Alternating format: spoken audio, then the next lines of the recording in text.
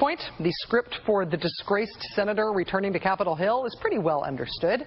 If you're Republican Senator Larry Craig, having just pled guilty after getting caught in a public sex sting at an airport men's room, if you're Republican Senator David Vitter, having just admitted to very serious sin involving the hookers, if you're Republican Senator Ted Stevens, having just been indicted on 7 felony counts, if you're Republican Senator John Ensign, having just called a press conference in Las Vegas to admit to an affair with a campaign staffer who's married to one of your Senate office staffers, if you are in any of these scenarios, you do the same thing, apparently.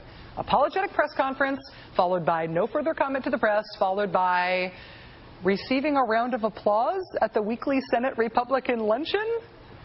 Yeah, apparently that's what they do. Today, John Ensign surfaced on Capitol Hill for the first time since his press conference announcing the affair with his former staffer. He addressed his Republican colleagues at their weekly luncheon. He reportedly was applauded for doing so. And at least one fellow Republican senator, Bob Corker of Tennessee, was willing to tell reporters that there have been, quote, no discussions among Republicans about asking Ensign to resign. Corker even said he's heard nothing but support for Senator Ensign among Senate Republicans, and said that he and other Republican senators, quote, appreciate the way he was really stand up about this.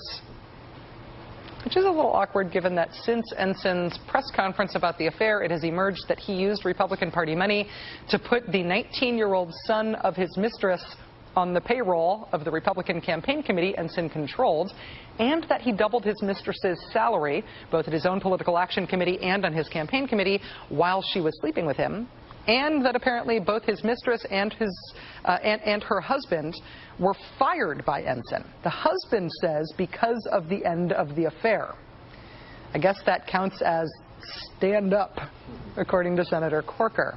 Tomorrow, the nonprofit, nonpartisan organization Citizens for Responsibility and Ethics in Washington will file a complaint with the Senate Ethics Committee. The organization's director, Melanie Sloan, told us today that the complaint focuses on Senator Ensign's employment issues and campaign finance rules. Quote, it looks like Senator Ensign has violated Senate rules by terminating 2 employees due to an affair with one of them. There are serious questions about whether or not the senator violated campaign finance rules. We did call Senator Ensign's office for comment today as well, but he never called us back. Shocker, I know.